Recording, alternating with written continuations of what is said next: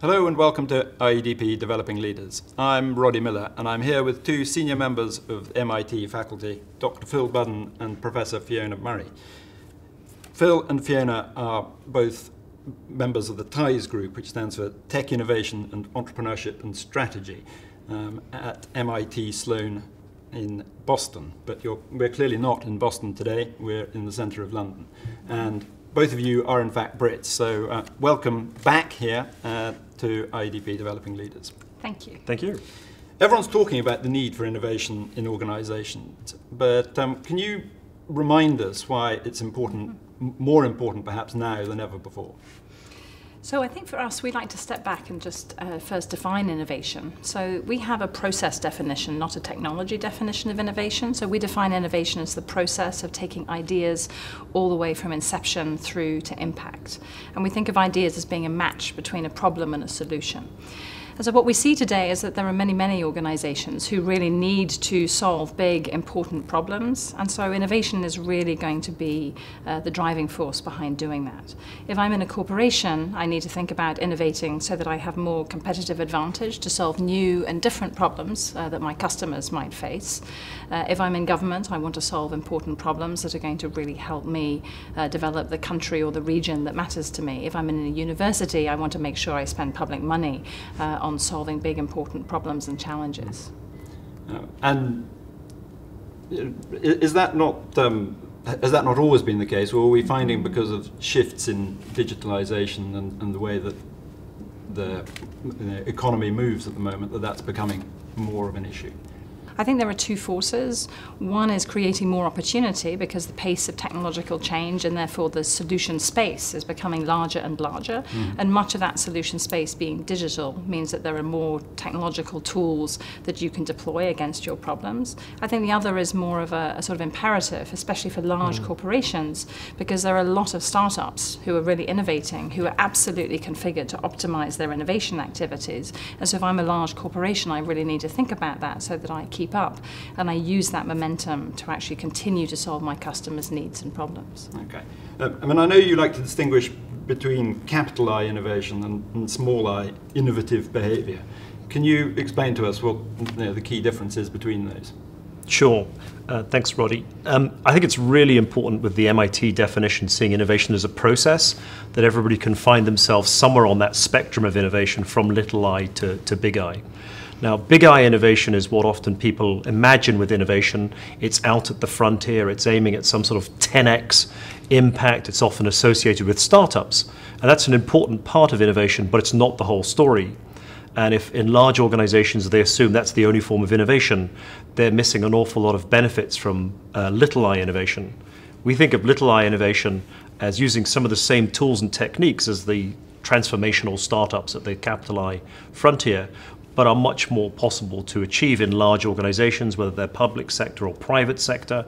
It's about adapting to technologies, adapting organizational structure. It's not about inventing new technologies, but it's about changing business processes and the way people work together. And so by having a spectrum from little I innovation to capital I, from 10% changes out to the 10x, we think most organizations can find themselves somewhere on that spectrum. And it's way too important to be good at innovation to just leave it to the frontier innovation. Okay, but I mean, does that mean that people should be perhaps focusing more on the little I, the sort of lots of 10% rather than going for the big projects, or does it not work like that? We often talk about this as a portfolio, and organizations need to think about where they're going to make their investments on the innovation spectrum. The benefit of the 10% is it's an incremental form of innovation, but still an honorable type, which is a great place to start if the organization, for a variety of reasons, organizational, cultural, its history, hasn't been as innovative as it wants to be. It's a great place to start. They don't need to be sort of jumping in with both feet to try and achieve just 10x. And yet organizations need to be thinking about their portfolio of investments, of staff time, of resource, on that spectrum. So 10% is a great place to start, but they should be thinking about investments out through the spectrum of that particular portfolio. And I know you've got a sort of graphic representation of this, which plots the novelty of the problem against the novelty of the solution. Do you want to explain to people how that works and the importance of that? Yes, so as I said, we think about innovation and ideas as a match between a problem and a solution. And so if you could think about along the x-axis, how novel is the solution? So is it something that's quite similar to things that we've already deployed, or is it really, really new? So it's some transformative new material, it's a new algorithm and what have you. So that would be the x-axis.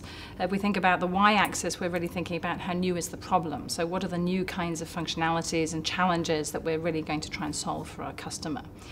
If we're right out in the top right-hand corner, this is the sort of 10x that Phil talks about, we're basically often trying to develop and deploy completely new solutions to quite new problems and challenges that we might never have had before. Think of drone navigation, for example. We didn't know, before we had drones, we didn't know we needed to know how to navigate them. But we might also be thinking, we go right back into the bottom left-hand corner, about incremental, slightly new solutions to problems that we either understand very well or slightly adapted problems. And then we get all the sort of range of activities across that map in between. Lots of organizations, when they think about innovation, get quite obsessed with new solutions. So they think about this just as R&D. But what often causes big organizations, I think, to stumble is when they don't recognize that there are actually also new problems and new challenges that their customers are facing, and they need to match those two things together. Okay. And I know that one of the sort of part of your core thinking around this is that innovation occurs out of ecosystems.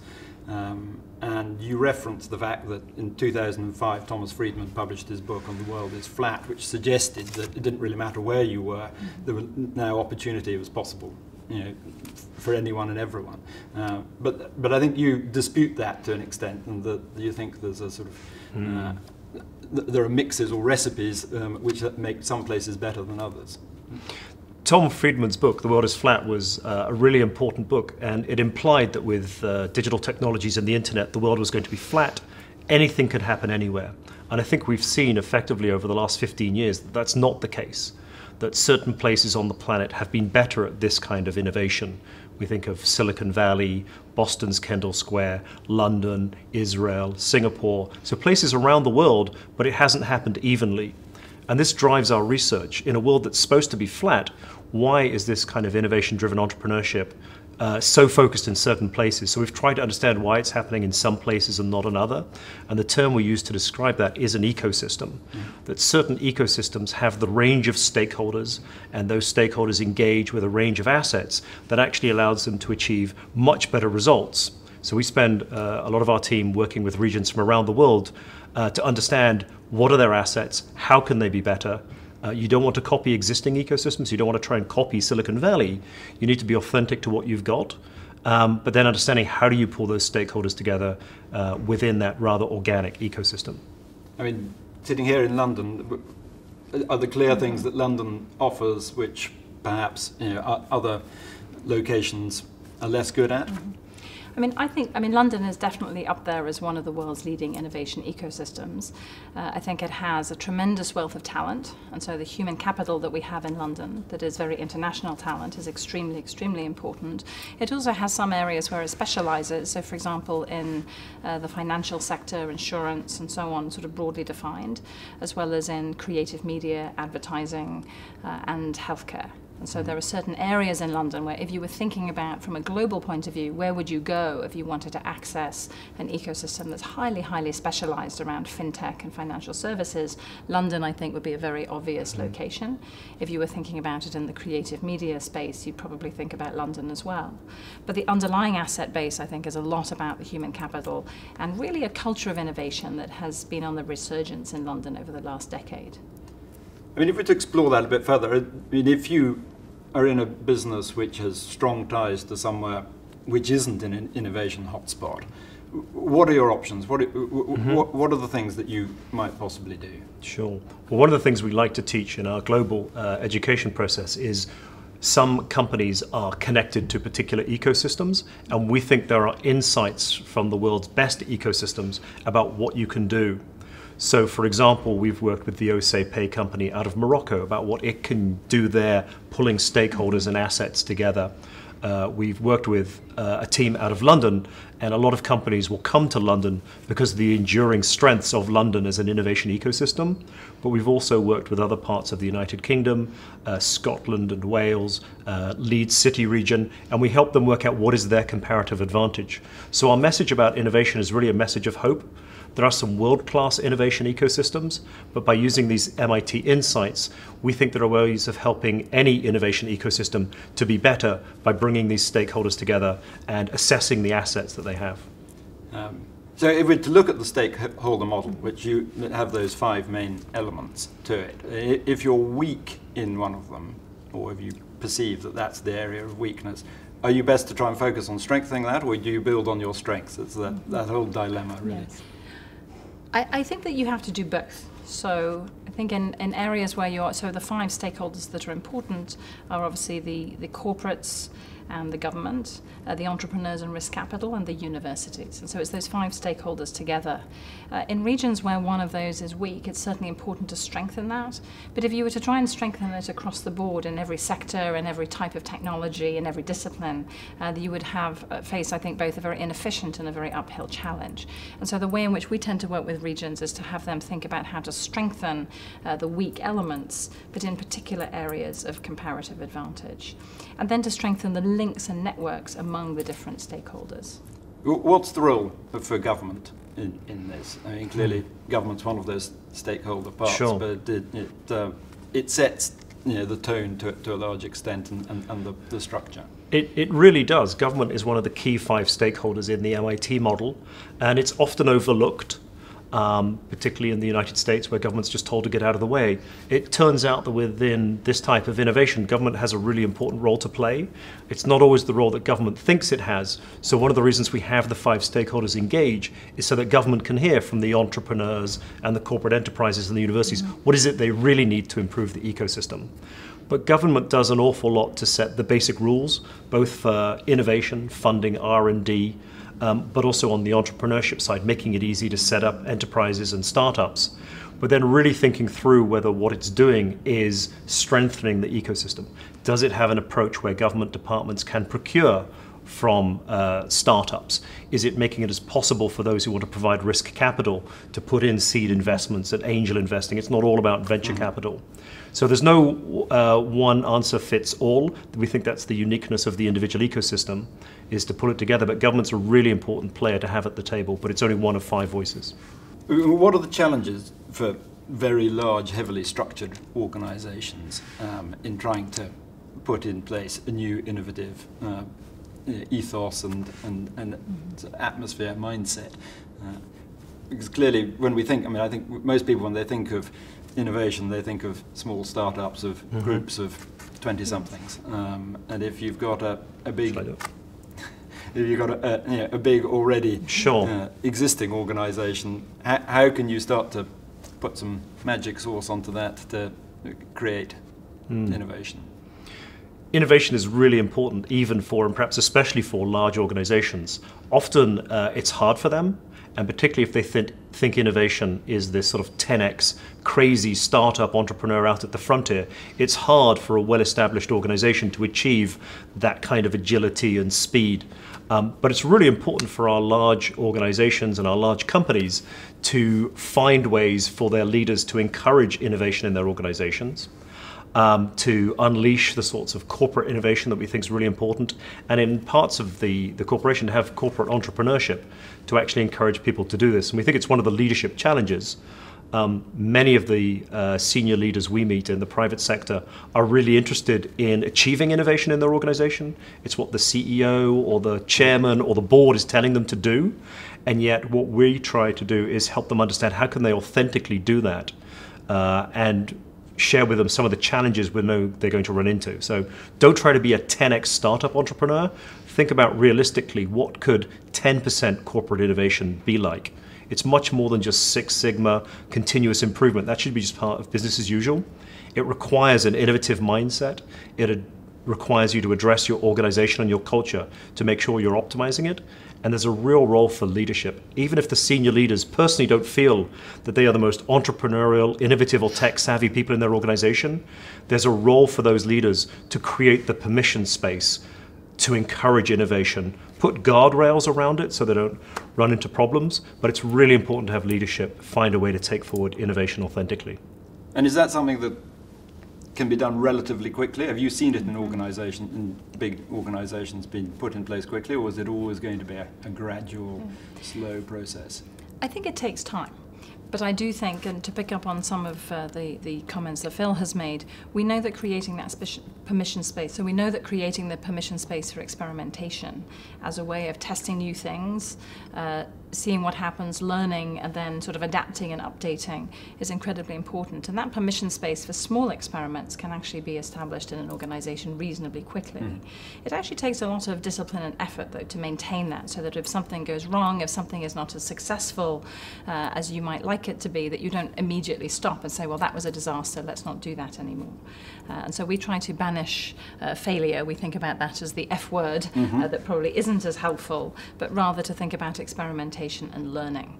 And I think establishing that space for experimentation and learning can actually be done quite quickly. To actually spread that out into the right part of the organization can take more time, and it does require this very long-term senior commitment because it's really when you start to get that experimentation engine going that you really start to have cultural change over a long period of time. I think we also find that our ecosystem approach, where large organizations are working with smaller entrepreneurial startups and others in the innovation ecosystem, can be a place where you can test out and you can learn new ways of being and new kinds of cultures. And you can do that also reasonably quickly. I mean, it's interesting, that focus on culture, because presumably the culture is inevitably going to take time to change, evolve, bed in. So the balance between culture and structure within organizations, do you have a sort of an idea of which is more important? I mean, clearly both have their place, but does one, do you think, have more of an impact than the other? So I think the three lenses model might be a helpful window into this. What do you think? Yes. So MIT has an approach to organizations and their cultures, and it sees both culture and structure as really important, and it encourages people to look at their organizations through three lenses, one of which is the blue lens for strategic design, which is rational, which is org charts, which is structures, and they can be easily changed on a whiteboard or a PowerPoint. Secondly, the red lens requires you to look through your organization as a sort of a competitive structure, where are the poles of power. And the third lens, the hardest one to look at, and one that we spend a lot of time on when we do custom work for clients, is understanding their culture. And the MIT approach from Ed Schein and Van Manen is really about taking a view at culture. It's something that can evolve over time if you can see it. So nothing that you do is neutral when it comes to culture. You're either reinforcing a culture that is not friendly to innovation, or you're starting to take the small steps, the experiments that Fiona referred to, that allow you to start to send different messages, create different stories about your organizational culture. So to your question, Roddy, it's quite easy to change the structure. And a lot of the organizations we go into have been trying to do this innovation thing for a while and not achieving this. Just tinkering with the structure is not itself going to be enough without also thinking about looking through the culture lens at the organization, understanding what are the other barriers to achieve this. And it's really important that large organizations get good at innovation. It's important for them, for their ongoing success and not getting disrupted by a startup. But it's also really important to the ecosystems they're embedded in that they get on the right side of this innovation journey. So we're seeing it's really quite complex, the execution of putting innovation in, or developing, fostering innovation in organizations. But the big picture is fairly straightforward in what's trying to be achieved. Where can people come to find out more about it? With you and the programs that you run? We think it's really important to get these insights out in a way that executives and leaders can use. So through MIT Sloan's Executive Education, we have a number of options. One of which is we have an in-person on-campus 2-day version called Innovation Ecosystems, how corporates can tap into the ecosystems. And then recently we released an online version, which is a 6-week self-paced version focused on corporate innovation, which is about what you can do internally, but also tapping the ecosystem. Increasingly, we're doing work for customers on a customized basis in their organizations, because when it comes to some of the structural and cultural issues, it can be a much richer conversation if we're doing it inside the organizations. But ExecEd is constantly developing new offerings in this area, so I encourage people to look at the Sloan ExecEd website to see those courses that I've just mentioned, but also others. Fantastic. Fiona Murray, Phil Budden, thank you very much indeed. Thank you, Roddy. Thank you.